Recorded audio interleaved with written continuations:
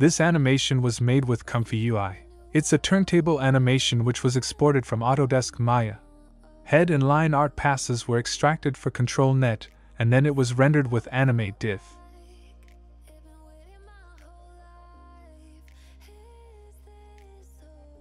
This video is the continuation to the previous AnimateDiff video in which detailed process for animating is shown. In this video, we will cover the new updates for the passes extractor, some bug fixes, tips and tricks and workflow enhancers. Now, quick recap of the process. We start by selecting model, adding LoRS, selecting resolution,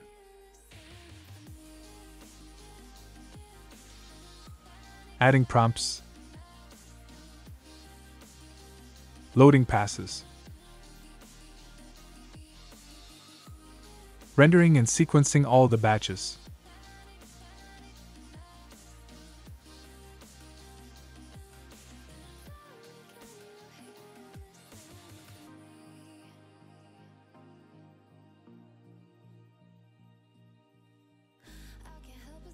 It's time for the updates. Now no need to extract frames using After Effects. Simply drag and drop the file. Right-click on the video and click Copy as Path. Paste the path in the input node.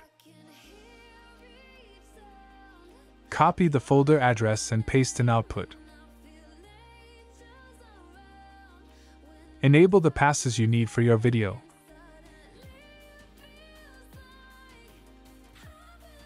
Downscale if needed. All the enabled passes will be rendered in the output folder.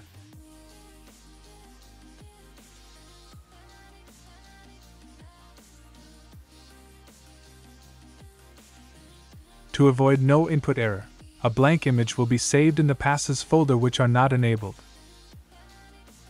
You need to install these nodes for the updates to work. All links will be in description below. It's time to solve some common issues.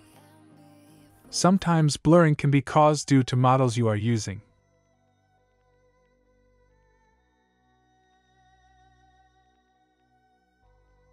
Some models performs better than the others.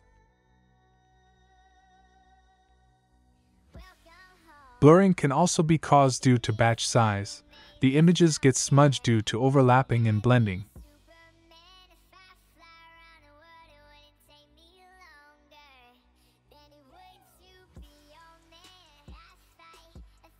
It is observed, moving elements with ControlNet lines remains sharp.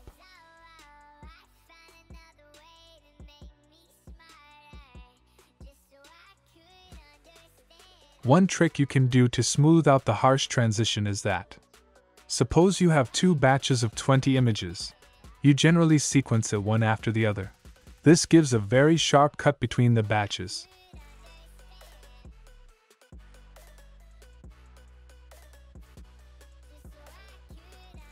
You can simply render few extra overlapping frames from the next batch and fade out its opacity. This will smoothen out the transition, which will be less noticeable.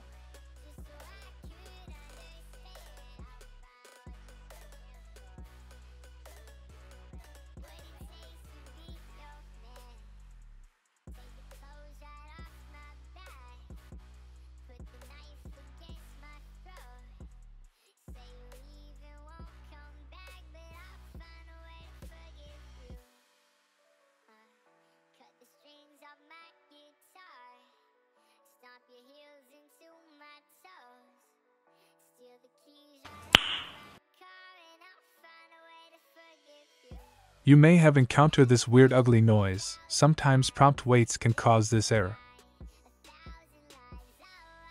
Removing them will help solve the issue.